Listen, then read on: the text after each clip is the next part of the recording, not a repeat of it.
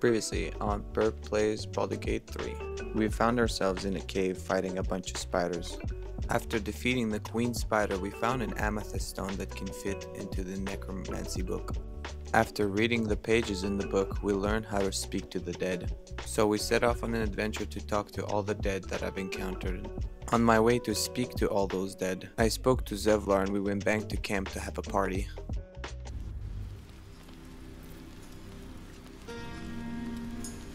On my way. Look at them all.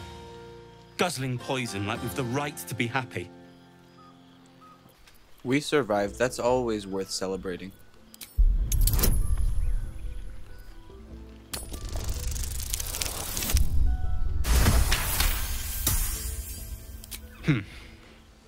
Perhaps it'll make the evening more tolerable. Think of it. No more caves, no more tents, no more running away. We'll be in a city with roads and markets and homes.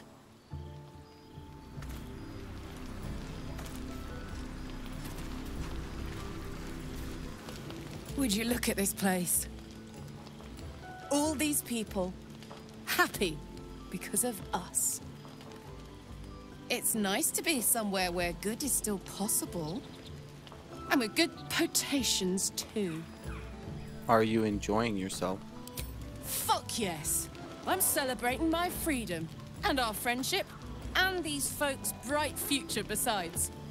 All I need now is a fire-retardant lover to get lost in till sunrise. Did you have parties like this in Avernus? Not so much. You spend the whole time avoiding swords and schemes. Plus, people just get nastier as the night wears on. I tried to make friends at first. Learned my lesson fast. Better to keep to yourself in hell. Enjoy yourself tonight, Karlak. You too, soldier. Enjoy yourself tonight. You've earned it.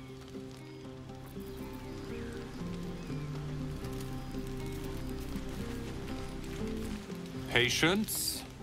Have you no respect for showmanship? Having performance issues, Roland? Hush you, and behold!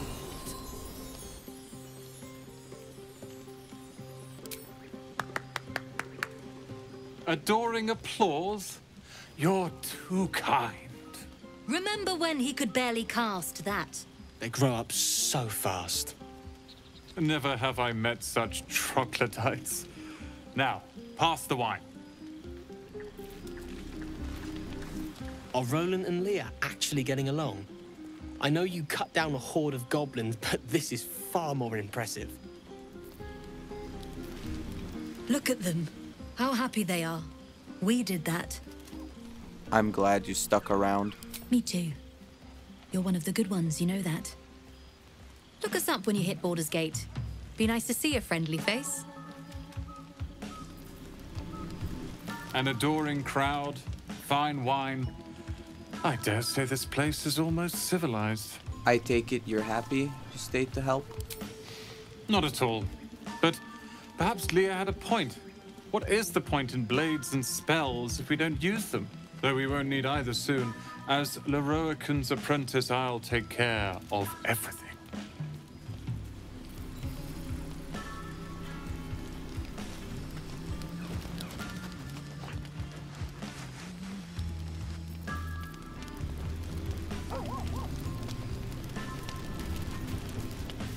This might be the wine talking, but I'm feeling inspired. Thinking of writing my next song about you.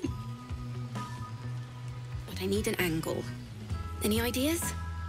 Have you seen this body? It would be a crime not to sing about it. One raunchy ballad coming up.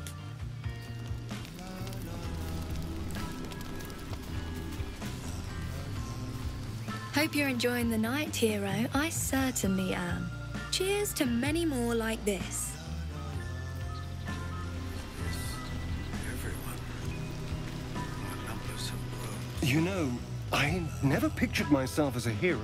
Never thought I'd be the one they'd toast for saving so many lives. And now that I'm here...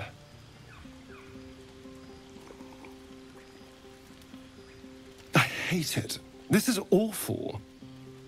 Really? Saving lives is awful? We killed some goblins to save some tieflings. The tally of lives didn't change much. But what do I get for all my hard work? A pat on the head and vinegar for wine. Pfft. Wine all you want. I'm having fun. By all means, go and enjoy yourself. I'll be here, waiting for the sunrise. Go on. The others will kill me if I keep you all to myself.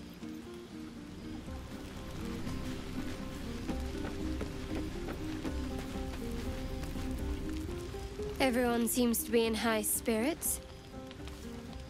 Strange. You know who I never thought I'd find myself caring for? Refugees? Exactly right. Never gave them much thought. Certainly not that bunch in the grove. Yet we came through for them. We saved their lives. Odd. Are you worried Shar wouldn't approve? Something like that. I was taught to reject anything that distracted from Shar. But there'll be time for penance later. Share a bottle with me? Another time. As you like. Try not to tire yourself out too much.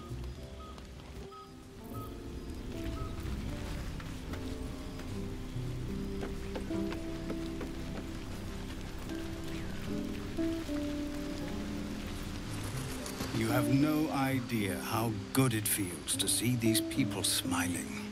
The singing we could probably do without, but even so, thank you.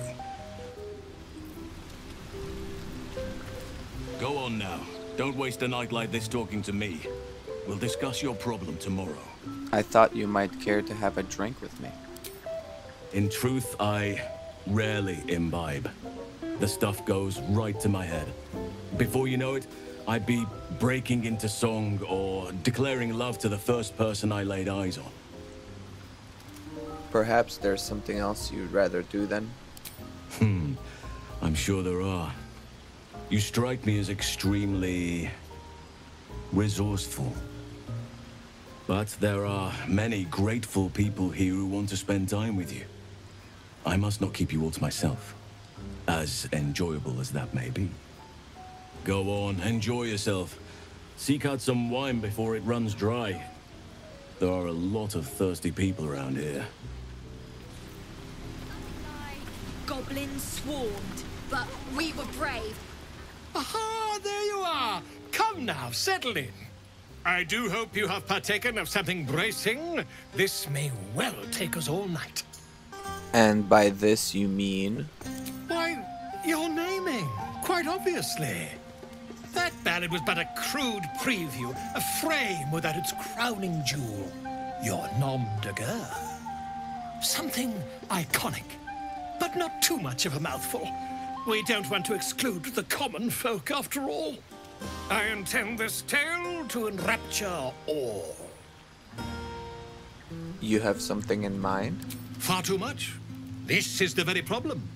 If you could set aside your many triumphs, carry out one defining act, not to belittle your achievements to date, of course, but besting a dragon, a giant, a god, perhaps.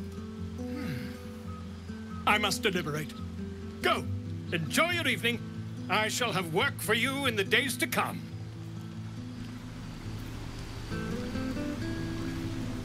Ah, hells. I was hoping you wouldn't notice I was gone. Are you all right? No. I'm deeply proud of you. A touch less so of myself. In truth, I don't feel in a festive mood, and I didn't want to cast a grey cloud over the night. These people are still in danger. 1,000 perils will still threaten them. They aren't ready to get on the road on their own. Have some faith. Whatever happens, they'll survive it. If only faith was enough to ward off every bully of the wilds. But, off with you. This is your day. Have a dance. Enjoy the music. Can't you tell why I really followed you out here? You must have stumbled out here by complete accident. Too much honey wine can do that. You should watch yourself. I just wanted to check up on you, that's all. Some time alone beneath the stars and I'll be back to my old self. Promise. Still, it's a night to remember. You've made sure of that. You're handsome. You're drunk. I am. I spy with my little eye. Nothing of note, really. Thank you. What for? I'm glad you sought me out. Amidst all this merriment, I wasn't sure we'd have a chance to speak this evening. I was hoping you'd spare me a moment. There was something rather magical I wish to show you. No thanks, Gale. I'm not in the mood for magic this evening. Too bad. One should never be afraid to live life to the fullest.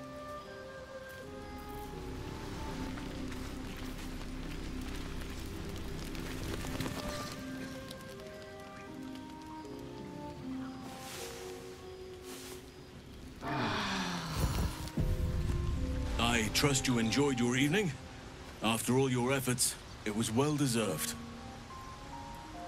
It may be some time before you're afforded another such night. There is much to be done, and I promised I would help you however I could.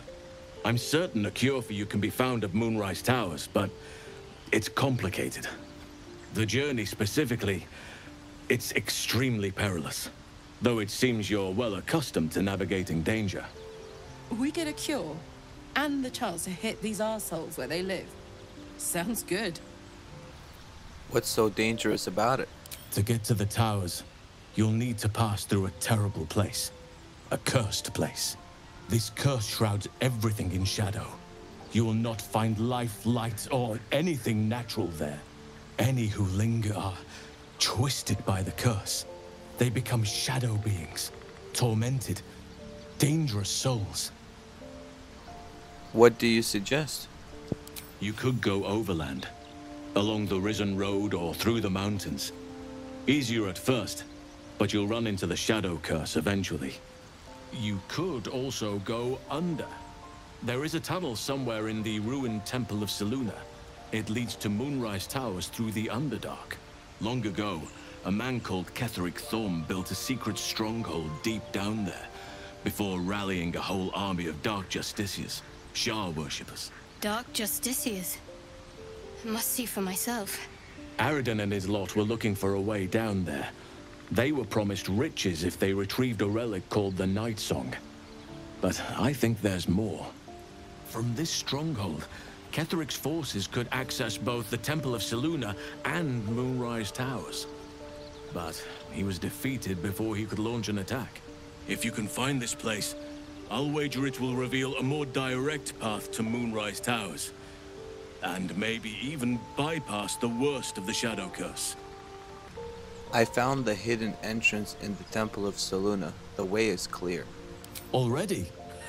If only I'd gone with you instead of Aridin. I would like to join your camp, if you'll allow me. I can offer my skills, my counsel. I've long sought to return to Moonrise Towers. It seems our fates have aligned. What about the Grove? I've chosen a successor as first druid, Francesca of the High Forest. A bird's already been dispatched to summon her. Who? Precisely. Who indeed? You do not know, and neither do any of the others. The Grove needs to move beyond the mistakes of the past. What it needs is an unknown quantity. An outsider who can enforce the Oakfather's teachings without bias. This is why I chose Francesca. She will restore simplicity and purity to the Grove in my absence. Sounds like the Grove will be in good hands then. We should get going. Indeed. We've quite the journey ahead of us.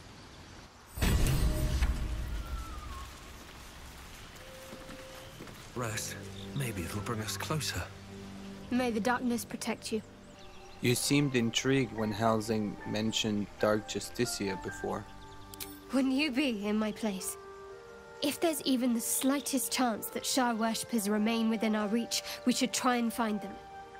Even if they're all long gone, and that seems quite likely from what we know, who knows what they may have left behind for us to use? My people are nothing if not resourceful. As long as I've prayed to Lady Shah, I've wished to serve her as a Dark Justiciar. There is scarcely a greater way to fully dedicate yourself to Lady Shah, save perhaps if you become the head of her church. To become a Dark Justiciar is to become the Night Singer's sword arm, her implement with which she will cast down the unbelievers and win the final battle to restore her perfect, endless darkness. It's all I ever wanted. I prayed it was my calling. But Mother forbid me from seeking to prove myself worthy of the rank. She said I was not ready. Not my mother, I should add. The Mother Superior, head of Lady Shah's enclave in Baldur's Gate. Sometimes I wonder if she would ever deem me ready. I owe her everything, and I only wish to serve, yet she can prove inscrutable. Do you think she'll ever relent and make you a Dark Justiciar? I don't know. Perhaps if I succeed in my mission and reach Baldur's Gate. Hope has little place amongst Lady Shah's children. It's an illusion, a distraction. For this, I hope my time will yet come. Oakfather's blessings to you. I have to ask, how do you know so much about the parasite? I studied one up close. Closer than most would care to be to those things. A drow attacked me and I defended myself. Afterwards, I was able to examine the tadpole that emerged. Hideous, but fascinating. Like nothing else in nature, I'm glad to say. The shadow curse you spoke of, surely it can't be that bad. It's had the whole region around Moonrise Towers in a chokehold of darkness and despair for years now. Those who remained are shadow-cursed. If you don't die at their hands, then you become one of them. We have to get to Moonrise, but the less time we spend in its blighted surrounds, the better. What about this secret stronghold in the Underdark? You must know more. Precious little, but I'm quite certain it can still be found. Why do you want to go to Moonrise Tower? Those illithid creatures threaten the natural order. It's my duty to do what I can to stop them. There's also the Shadow Curse. It's an affront and must be cleansed. I helped overthrow Ketheric Thormund Dark Justiciars years ago, but I failed to prevent him from unleashing darkness across the region before he was defeated. If I can join you and get close to Moonrise, perhaps I can lift this curse, just as you find a cure for your infection. Seems like you feel responsible for this shadow curse somehow. Well, there's hardly anyone left to share the responsibility with. Few who witnessed the fall of Moonrise still draw breath. What Ketheric Thorm unleashed is not something that nature can undo by itself. I must do what I can. I studied the Shadow Curse for years, but to truly understand it and stop it, I must reach its source. Do you know how the shadow curse can be stopped? Perhaps, but we'll need to get closer before I can put my theory into practice. Put it from your mind for now. Once we near the curse, then there will be more to be said. Is this why you went with Arden? You thought he might find this route to Moonrise? Precisely. Then perhaps I could have done something about both the Shadow Curse and Ceramorphosis aberrations. But in my eagerness, I put far too much faith in the abilities of Aradin and his band. We didn't even get close. How are you faring out here at the camp? Wonderfully. If I'm honest, the grove was too comfortable for my tastes. I felt removed from nature. I'll miss my books, but I can find all the wisdom they contain out here firsthand. Well, if there's anything I can do to make it less comfortable, let me know. I'm sure something will come to me, given time. At the celebration with the Tieflings before, I hope I didn't come over too strong, got caught up in the moment. There are few things that are too strong for me. and cast those regrets aside. You did not get caught up in the moment. You seized it. In other circumstances, I would have done the same. I'm glad I didn't leave a bad impression then. A bad impression? Impossible. Will's brows furrow as your minds connect. He sees the burning embers of Joaquin's rest, then Floric's face as she tells you of Ravengard's abduction. Hells! Older Ravengard's been taken.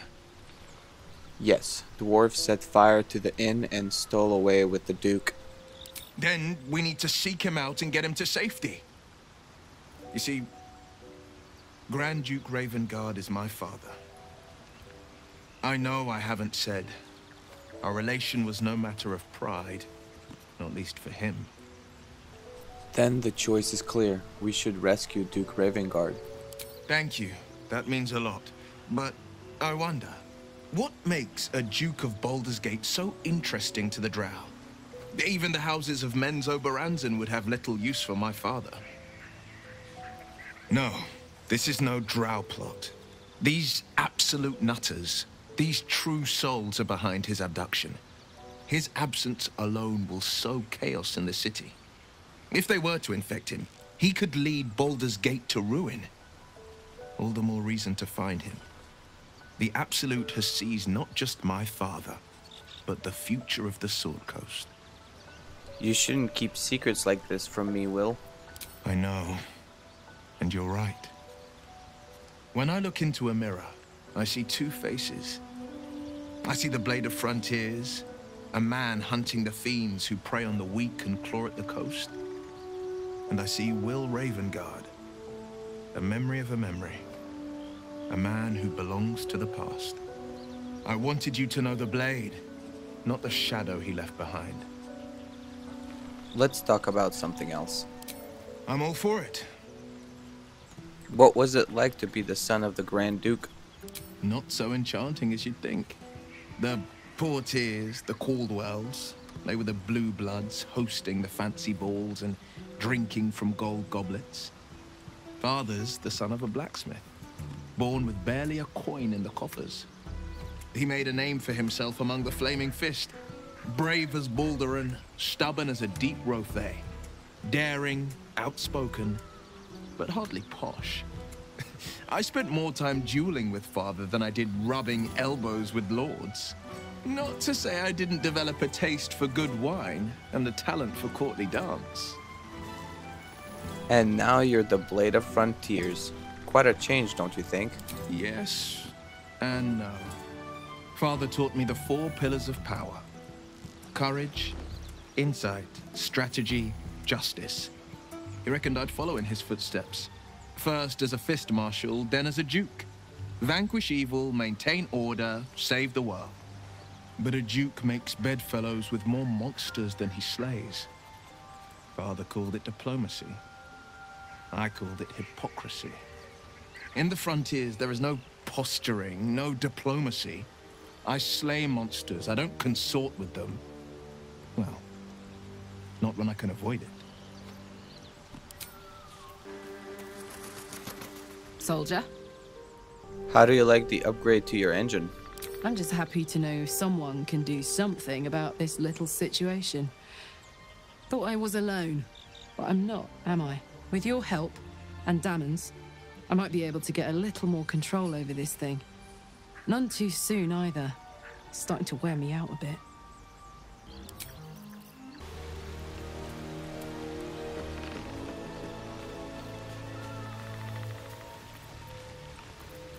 Still breathing, despite everything.